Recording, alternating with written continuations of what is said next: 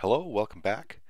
Next thing we're going to do is we're actually going to hook up the hook up the slider. So what am I talking about? On edit, this thing here, we'd actually like that to scale the intensity. So how do we do that? Let's start writing some code. So here's the UI stuff for this view. Here we go. Here's the UI stuff for this view. Now we want to create some code. A view controller. So I'm going to go over here, do the usual thing, new file, and we're going to create a UI view controller. Perfect. And we're going to call it linear adjustment view controller.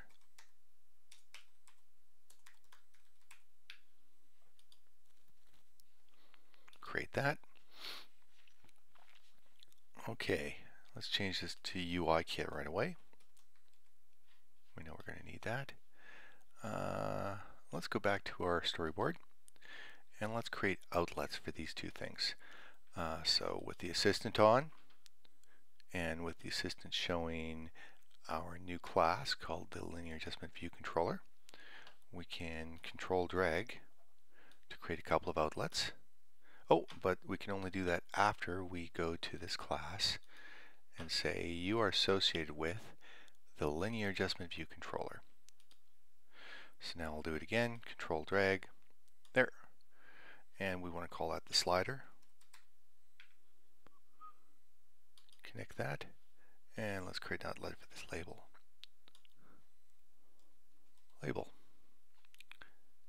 Click that. So the code in here is going to have to, yes, when this is shown, we want the label and this thing to update. So let's put some initial code in here. View did load. Nice. Okay, super. Of course, we always call our super class. Okay. Then let's just set the label. Now to do that, we're actually going to need the filter. So somehow, someone has to pass this class what filter it's actually editing. So let's create a variable called filter. And this has to be a linear adjustable filter.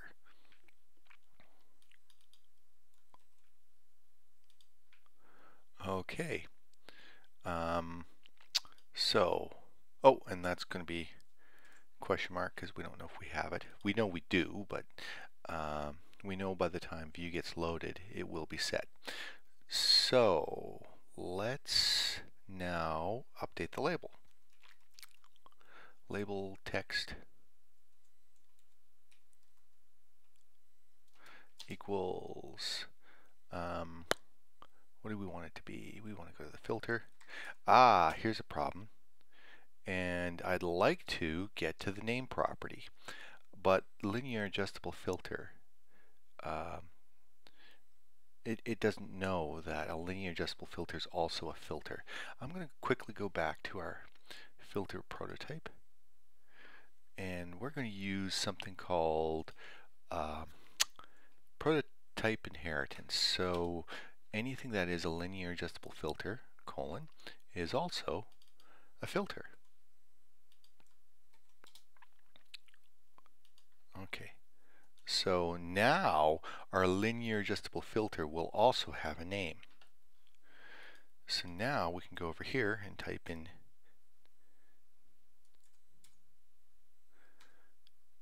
name. At least that's the theory. Oh, hurry up.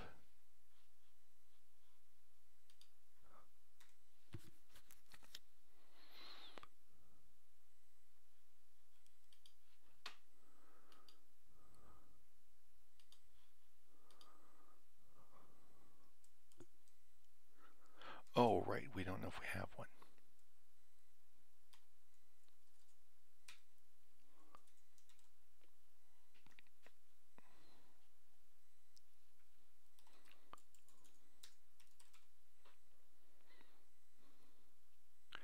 Oh, I can't believe autocomplete didn't give that to me automatically. Sorry about that, folks.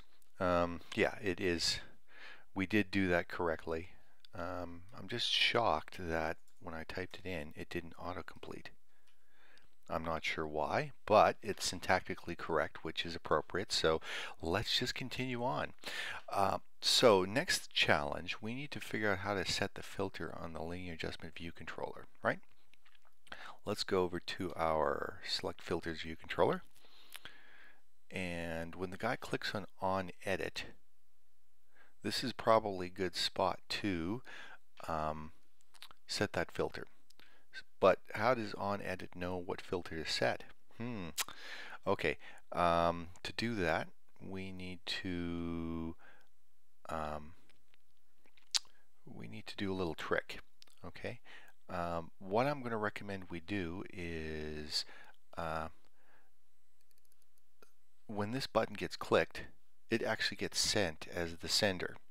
So if we could only read something from the button, that would let us identify what filter we're on. And actually there is something we can use. It's called the tag. So the tag will let us store an arbitrary integer inside one of these things. So it's an extra chunk of data. Let's start doing that. For starters, when we create this custom filter cell, we want to pass along one more useful piece of information. So let's go to the filter cell. Custom filter cell. We now also want a tag, which is an int, to be passed in. And we're going to store that in the, actually I'm going to call that the, no, tag's fine.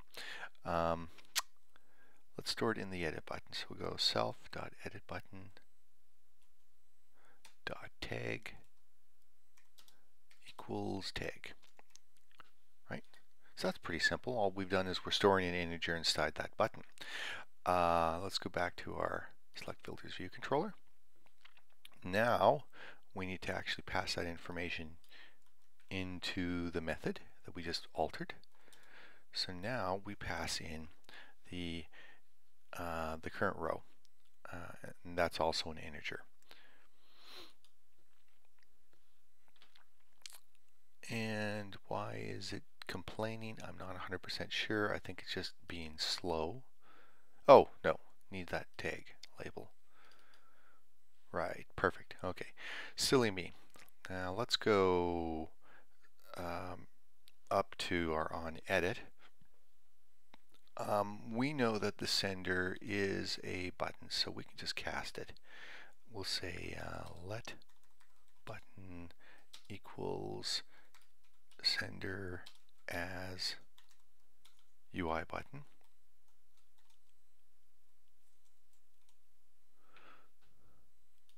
So we know that's true.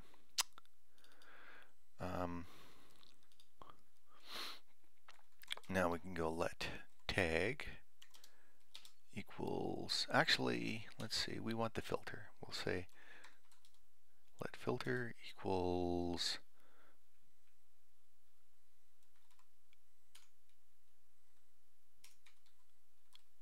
filters model dot filters. Okay, we need that tag now, so we'll go to the button and we'll just grab the tag. I hope that makes sense.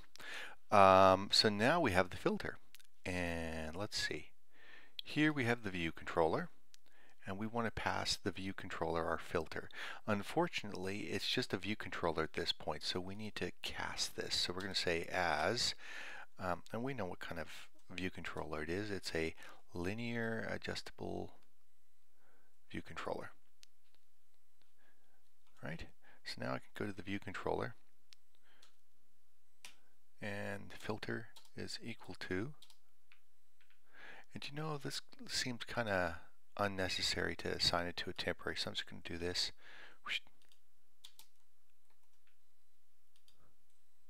There, that's a little better. Okay, so when the guy clicks on edit, what did I do not correct here?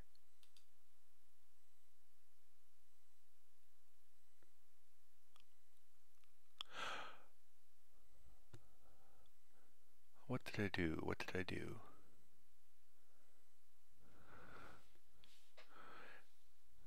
I'm just going to undo my change there because it may make it easier to spot the problem.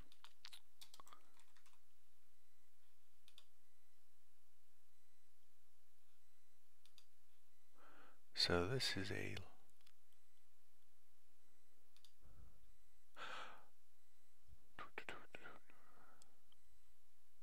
oh, we need to cast it. Right. We know that the filter that we got back is actually a linear adjustable filter. Of course, this just knows that it's a filter. So we know that we can safely say as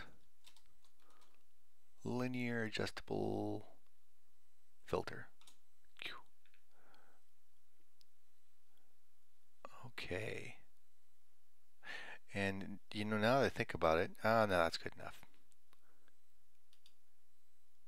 And what's this complaining about?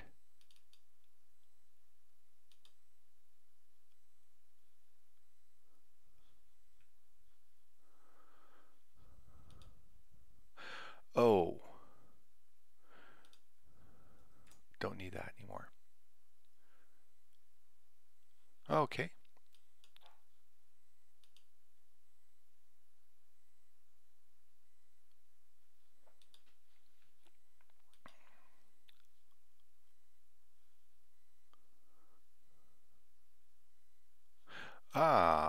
Okay, according to this we don't need the exclamation because we know it's downcast.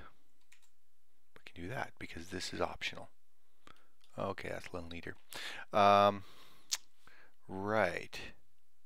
So now the guy clicks on the button. Okay, that looks good.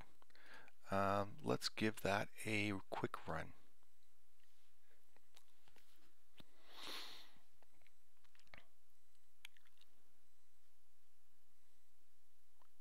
And what I'm going to do is I will actually add a few filters just to make sure that we're testing something. Yes. So I'll add a mix filter, a scale intensity filter, and a mix filter. Right, so the guy clicks on the edit button and it says scale intensity. Awesome.